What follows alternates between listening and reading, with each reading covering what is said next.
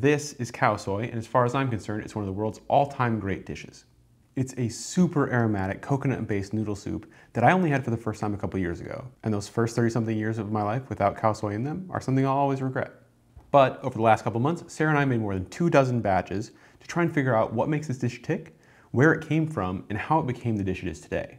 Which is surprisingly hard to pin down because there's a bunch of missing details and competing stories. Come on, whoever did this, just confess. We promise we won't be mad. Regardless, most stories start somewhere in the 1800s with the Hui people of the Yunnan province in China.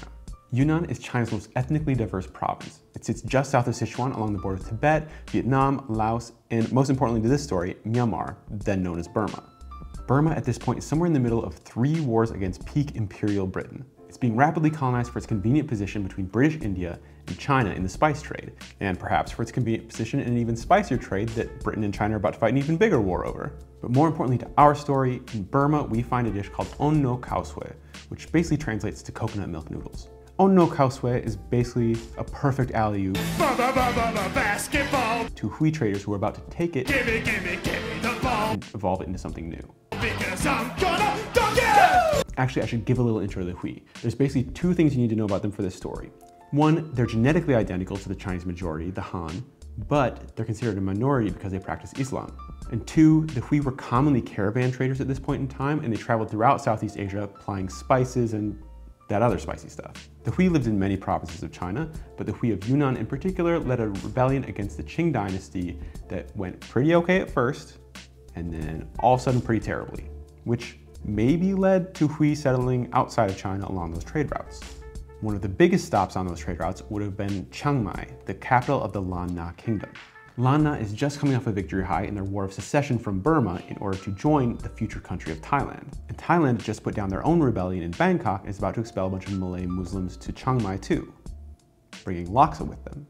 So even though Chiang Mai almost certainly knew about On no Khao Soi from their previous relationship with Burma, an influx of Hui traders from the north, easy access to spices in British India to the west, and incoming Malays from the south all add together to create pretty perfect conditions for the dish we now know as Khao Soi to appear.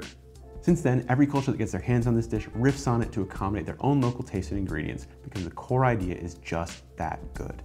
In addition to On no Khao Soi and Chiang Mai style Khao Soi, there's also Pakistani Khao Sa, there's Indian and Myanmar Khao Soi?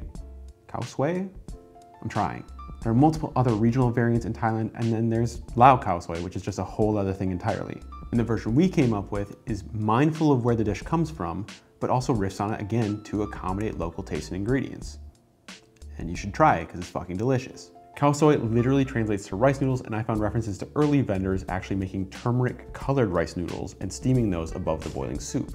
I have no idea how common those were, but today most vendors are selling noodles of the egg variety, which are conveniently yellow and probably a lot easier to buy. We tested a bunch of different noodle types for our recipe. Everything from Chinese straight wheat noodles, to rice stick, to pad thai style flat rice noodles, to spaghetti and fettuccine. Honestly, use whatever noodles you have and you're probably gonna have a good time. Easy, you can do it with rice noodles, you can do it with fettuccine. Yeah. I don't think the noodles are like it's not making a difference at all. The deal breaker.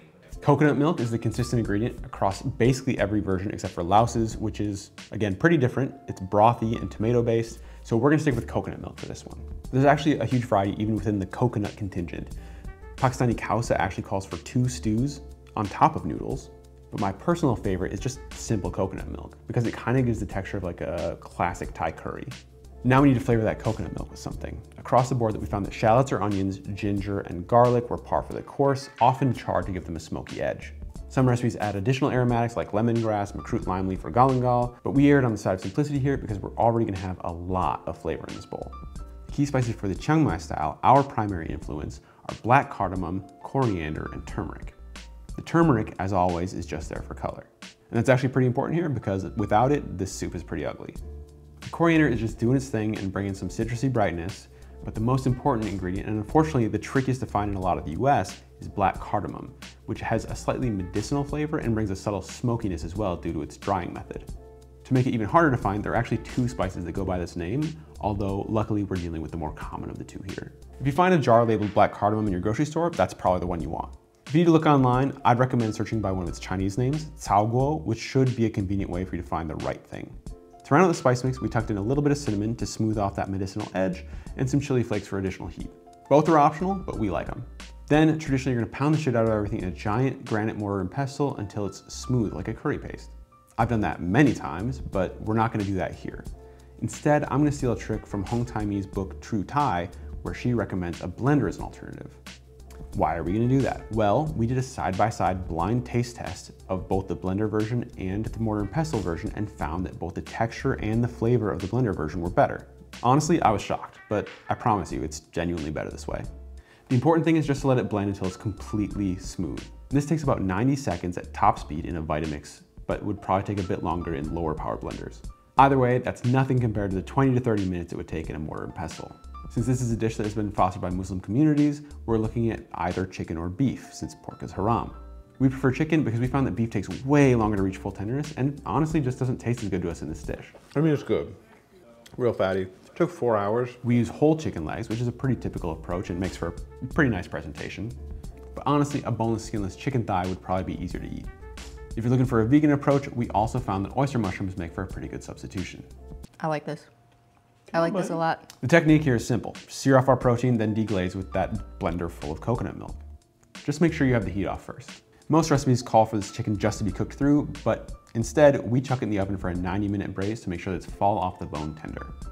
We find that way easier to eat with chopsticks, and we think you will too. Chicken just pulled right Nice off. crispy skin, but like the tender meat underneath. After 90 minutes, we'll set the chicken aside and move the soup back to the stovetop to boost the flavor with salt and sugar. First, be careful, that handle's gonna be fucking hot and I've got the burns to prove it. If you're grabbing a 300-degree pan with a towel, make sure that towel is dry. Did I know that? Yes. Did I do it? No. Salt for this dish often comes from shrimp paste, but in our case, it's gonna come from fish sauce because that's easier to season with at the end of the cooking process. Fish sauces, like soy sauces, are pretty different from country to country, so we'd recommend choosing a Thai option if available. Oyster brand, squid brand, and Healthy Boy are all pretty widely available online. If you're making a vegan version, vegan fish sauce is probably fine. Otherwise, I tried Thai thin soy sauce, which was okay, but gave it a bit of a Japanese curry hint to my taste buds. If you use garam masala and soy sauce together, you just end up with something that tastes a lot like Japanese curry rather than Khao Soi. Learnings. As always, we're seasoning to taste. Pour some in, stir it around, actually taste it, then repeat as necessary. Just over the edge to where you can taste the fishy funk and not just the salt, that's where it hits for me. Palm sugar is the sugar of choice, and it comes in these little 15-gram discs. You can chuck a whole one in and it'll take a few minutes of simmering to dissolve, or you can grind it down with a knife first and it'll dissolve almost instantly. Cane sugar will also work fine, but it doesn't have quite the same richness to it. Most of the time, my soup's gonna be too thick by now, and it's only gonna get thicker once the noodle starts slurping up some of the soup. Add a little water to thin it out to your preference and taste the seasoning again once it's diluted. Adding water to dishes is low risk because you can always turn up the heat and reduce it again if you feel like you've added too much. Now we've got a bowl of noodles smothered in an aromatic, savory, slightly sweet coconut soup, and we need to round out the flavor profile and give it some textural contrast. Every culture solves for these problems in different ways, but generally speaking, you're gonna want something crunchy, something sour, something herbaceous, and something spicy. For the crunch, we're skipping Chiang Mai's fried noodle approach because they get soggy too fast. Instead, we'll use Myanmar's solution, chopped peanuts. They never quite have the same crisp up front, but they never lose the crunch factor either. Plus they taste like peanuts, and that's pretty good. For sour, there's almost always a lemon or lime wedge on the side to squeeze in.